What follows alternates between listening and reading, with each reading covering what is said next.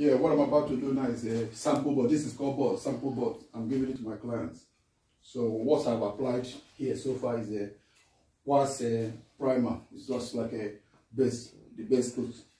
And after that, you apply what is called medio.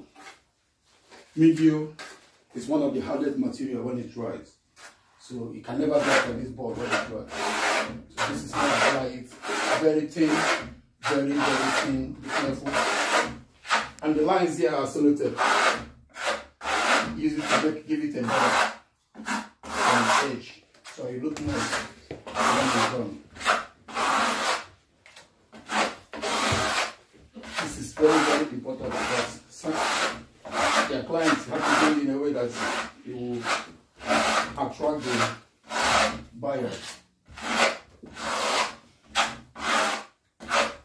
Sample boards are not free, but I do it for free. Each of these sample boards normally should be around 80 pounds, 50 to 80 pounds, but I do it for free to my clients. Because I know I never lose any job. I never lose any.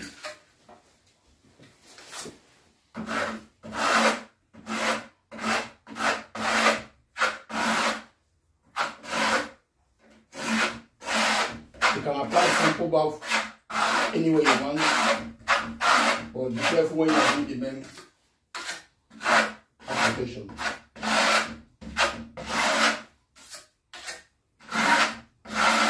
Medio, you can change the color of medio if you want to. It's not really necessary.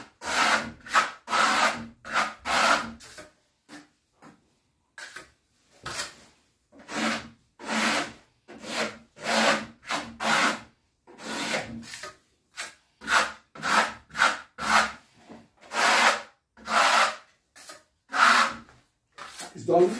You wait for it to dry before you crack on the next.